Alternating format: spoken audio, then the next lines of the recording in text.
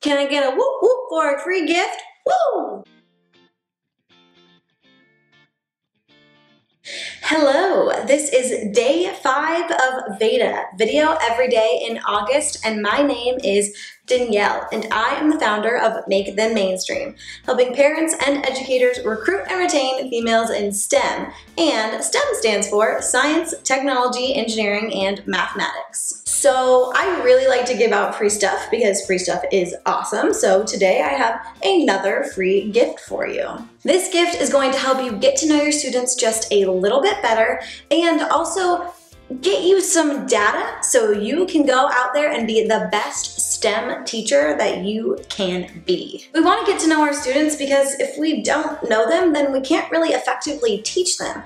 And we also want to try to get to know them and pick their brain so we can take what they say and then turn it into awesome curriculum, learning plans, classroom material, activities, whatever your mind can come up with. So I compiled a very small list of questions that may seem trivial, but are really going to effectively help you teach STEM. And so I put this in a Get to Know Your Students questionnaire that you can find a link to and download in the description.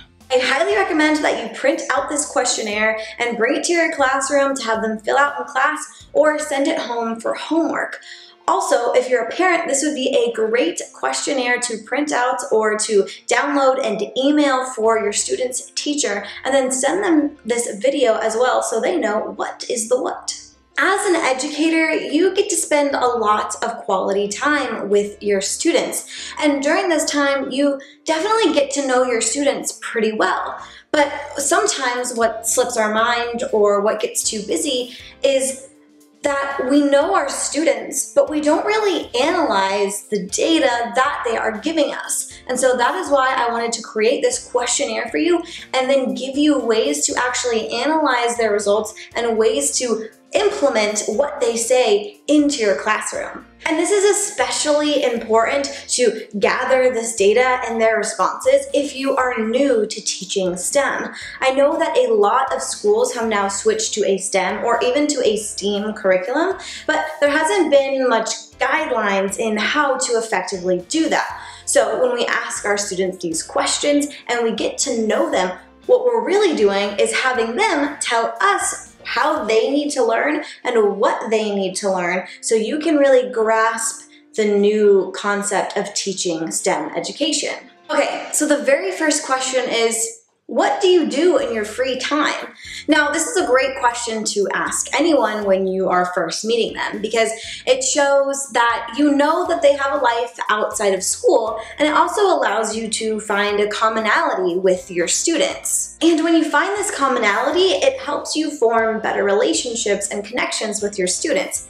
But that's not the real reason for this question. The real reason for this question is to help you formulate ideas for activities in class or ways to connect problems to the people, place, and things that they have in their lives in order to make a real-world connection to STEM. Connecting STEM to everyday life and even more effectively to their everyday life allows them to connect the dots. It allows them to become more STEM literate and see STEM in every facet of their life. And that's what we want because STEM is a way of life. The next question on the questionnaire is, what makes a really good teacher? And you might be really surprised at what they have to say. Now, I'm not going to go too much in depth to this. Instead, I included a link to a TED Talk called What Makes a Good Teacher? And it's not because I'm lazy and don't want to explain it to you, but this TED Talk is what inspired this entire questionnaire. And so I really want you to see from another teacher's perspective what they have to say and why they think this question is important. The next question is the exact opposite of the last question, and that is, what makes a not so good teacher? Knowing what they think makes a really good teacher just isn't enough, but when you ask what makes a not so good teacher, to put it nicely, gives you important information. It allows you to know what to avoid, what habits that you might have, and do some really good personal reflection. And that's helpful when you are going into a new type of teaching style, because when you know what your good strengths are and you know what your weaknesses are, then you can formulate a curriculum that really fits for you so you can be the most effective teacher that you can be. The next question to ask is one of my favorites, and that's, if you had to teach this subject, how would you do it, or what would you do? And I love this question because it's a secret ninja move. When you are asking them how they would teach the subject that you are trying to teach, what they're really telling you is what kind of learner they are. And understanding what kind of learner they are is vital information to understand how to effectively teach them. For example, if you have a group of students who's all saying, well, if I was teaching this subject, I'd do a lot of activities with building, then what you should be thinking is, okay, how do I incorporate building into my STEM curriculum? Something you could do is, when you're talking about the engineering design process, is have your students build a bridge out of straws. And actually, I had to do this for one of my upper division classes in college to get my mechanical engineering degree. We were given a certain amount of straws, the bridge had to be a certain length, and be able to hold a certain amount of weight. So, if you teach your students how to do this, or have them do this particular activity, then what you're doing is really giving them a leg up for when they go to college and have to do the exact same project. The next question I have a very good reason for having, so I don't want you to get so concerned about it. And the question is, if you do something good, how do you want to be rewarded? Okay, before you protest, let me please explain why this question is on here. So, you're not necessarily going to be giving them the goodies that they are requesting in this question. Instead, you are going to be thinking about, how do I incorporate those goodies into my curriculum? So, let's say you have a group of students who says, I want candy when I do something good.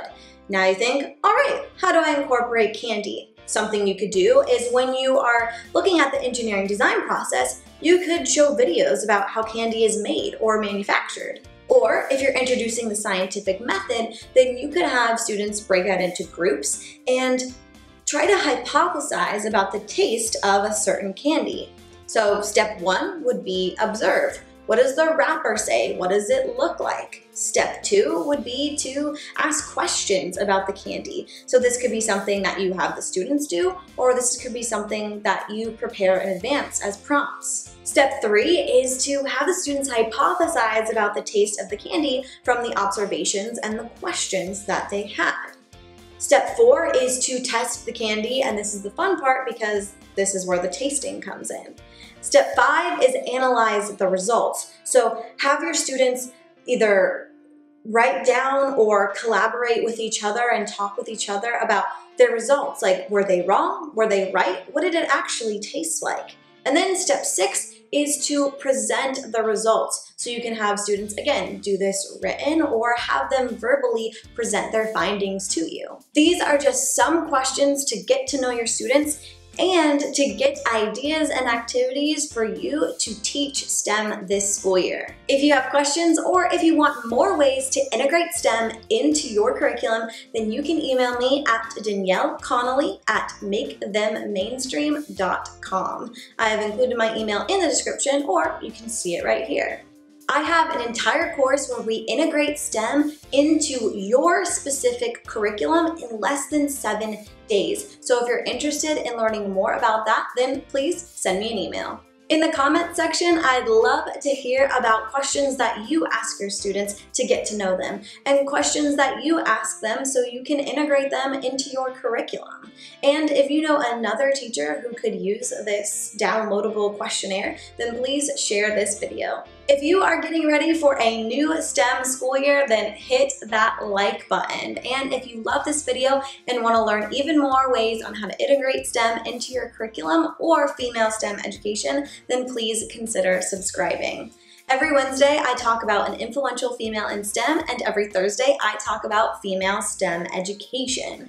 So you don't want to miss out on that. So that's why you should subscribe. But also, it's Veda, so there's a video every single day, and there's such good stuff planned, and I don't want you to miss out. So with all that being said, I hope this video was super helpful for you, and I will see you tomorrow. Happy learning!